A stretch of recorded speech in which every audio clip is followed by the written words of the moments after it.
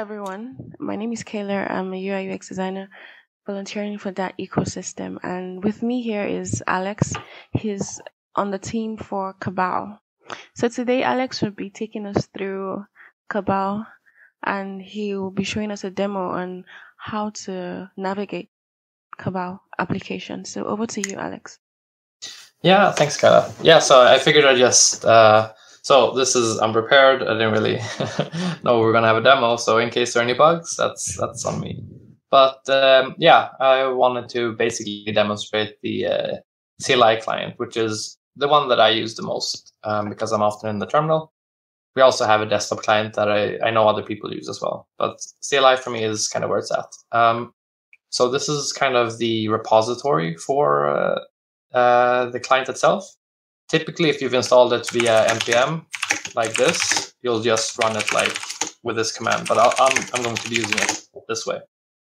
So we have some help options here that kind of show a few of the different things. But what we're going to do is we will start a new Cabal. And we're going to just do it in memory, so it's not going to persist anything to disk, because that's just an easy way for me to demonstrate without having to clutter up anything. And when I press enter here, we'll start. You can see kind of this is the splash screen, if you will, that shows some things like here's where you can find the code. You can see some easy commands, like for example, right now this is a new Cabal. There are not that many channels. We have some different commands here, and to kind of get you started. But yeah, let's just do some quick things. So one thing that's important is you want to name yourself somehow. So let's name myself demo person here. And now I just did Control N to switch channels here. You can also do, for example, like this. You'll switch to that channel. Here's what it looks like when you type some stuff. Up here, I'm not sure if you can see this. Yeah, it looks like you can see that maybe. Yes, yeah, cool. Yeah, this thing up here is what we call the Cabal key. So basically, when you join a new Cabal, you'll paste this in there.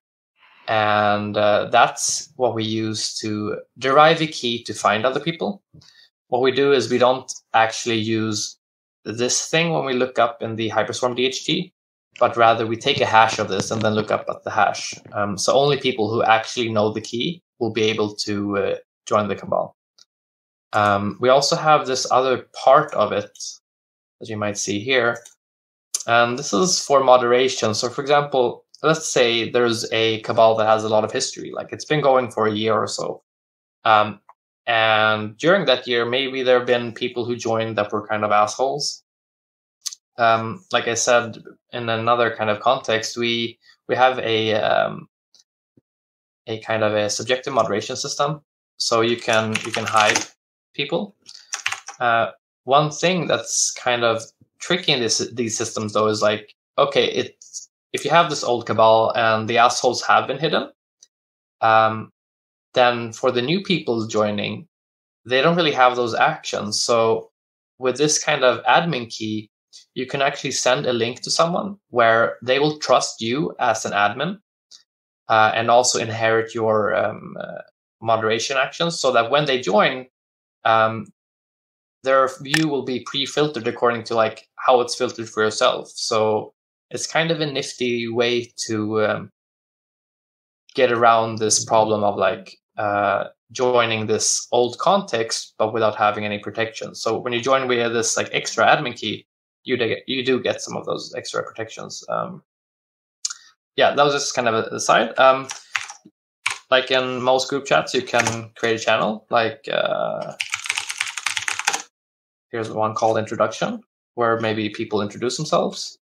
You can also, like, oops, this was a wrong channel. Let's just leave it. Leave channels. Can display channels like this. So the ASD channel didn't have any history, so it's not being displayed here.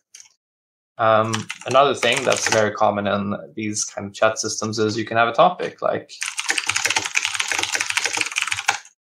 for example, here. So you can see it here, and I think even you can see when it's displayed here. Yeah. Which just kind of creates, the context for that particular channel. And anyone can create a channel, anyone can join whatever channels they want. If you're seeing someone, creating spammy channels or something, and it's just like taking up your view here, then you can actually archive them. So if we look at the channels thing again, it's archived. And if that was a mistake, you can, I think, command is unarchive. Yeah, so we restored spam. So yeah, it's kind of been somewhat battle tested because us devs, we've been using it since basically the start. So for 4 years or 5 years, 2018, time goes fast. But yeah, these are kind of the basics. It's a group chat. Anyone can join, just pasting this key into a client. And this works even if you're like, for example, on a train through Europe and you just open up your Cabal. You can be writing messages even if you don't have Wi-Fi, and when you get internet again, those messages will sync up, and the messages that have been posted in the meantime will be pulled down to your device. So one kind of inspiration for Cabal was this kind of, somewhat old school style of chat called IRC, where people join basically with clients that look like this to have some group chat. But one of the big problems with IRC is there's no built-in way to sync history when you've not been there. And that's kind of what Cabal really tries to solve.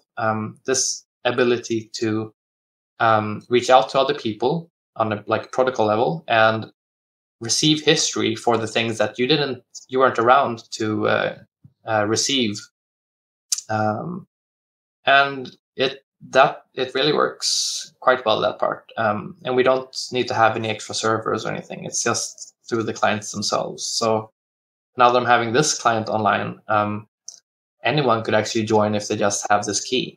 That's all that's needed.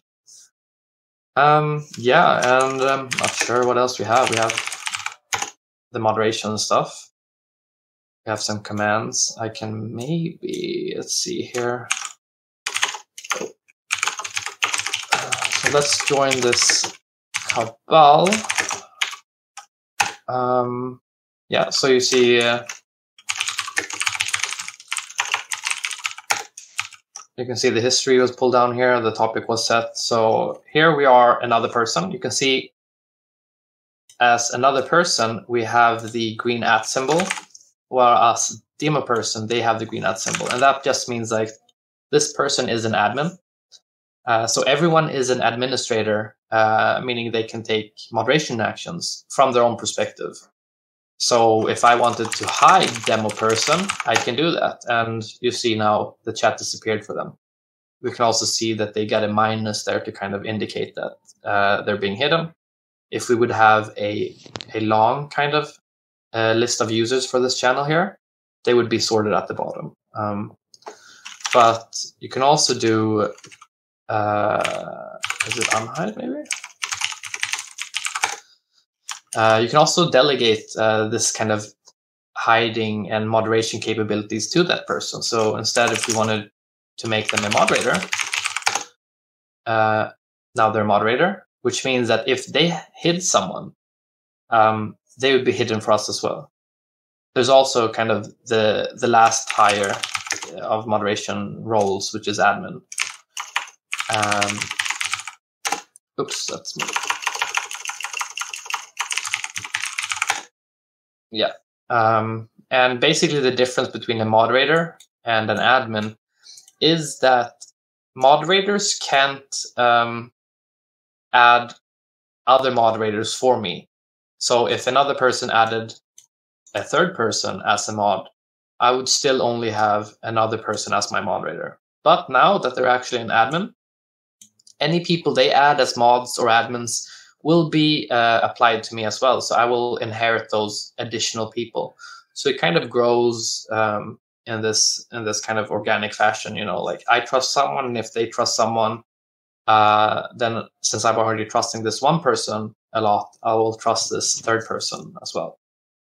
And this subjective moderation system is pretty unique for Cabal. And it's worked pretty well in practice. We've seen some bugs here and there because it's kind of a novel system.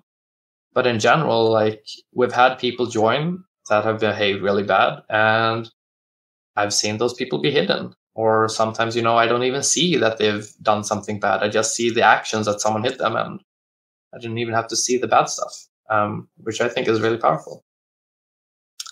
I think maybe that's the basics. We have another thing here that's pretty cool. We have end-to-end encrypted private messages.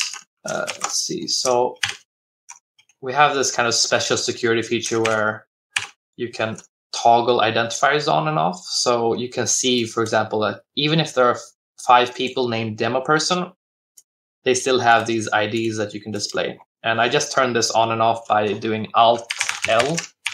And we also have a command for it. But let's see if I can DM this person. Or PM, actually. So this is a private message, and it's completely private. Only me and the other person can see this, and it's encrypted as well. So even if we had 5,000 people in this Cabal, only me and the other person could actually decrypt and see the contents of this really important chat.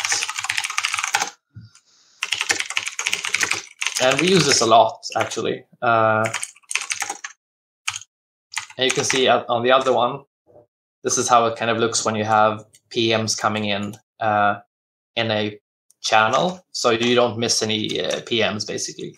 Some people like this functionality, some people don't, because they think it's confusing, that it's visible in the channel, but only you that are receiving the PM can see this.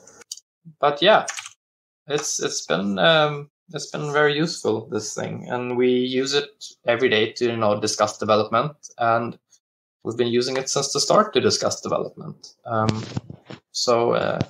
That's really a useful thing for us. Not sure if you have any particular things you'd want to see demoed or not, Kayla, but otherwise this was a somewhat comprehensive demo of the command line client for Cabal. Yeah, thank you so much for taking me through this, and I really understood every bit of it. It was great to watch you navigate, and it's great. I can see the idea behind Cabal. I can see the incentive.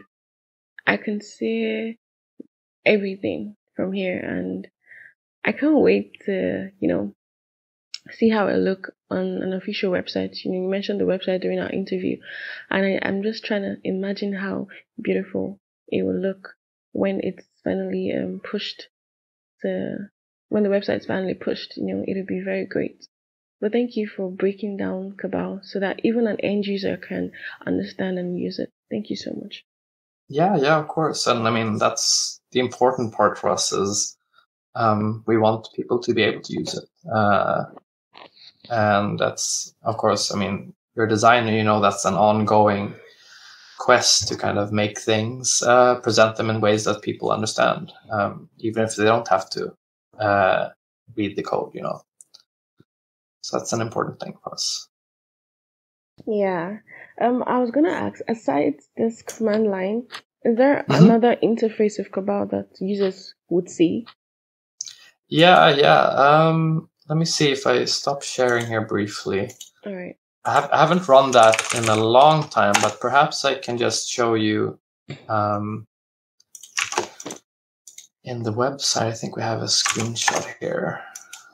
And also, since Cabal is kind of, private for private chats, sometimes, you have to be careful which Cabals you open because you have the key there at the top. So it's something we probably need to improve. Okay, I have the website here. This is the old website. Let me know if you see.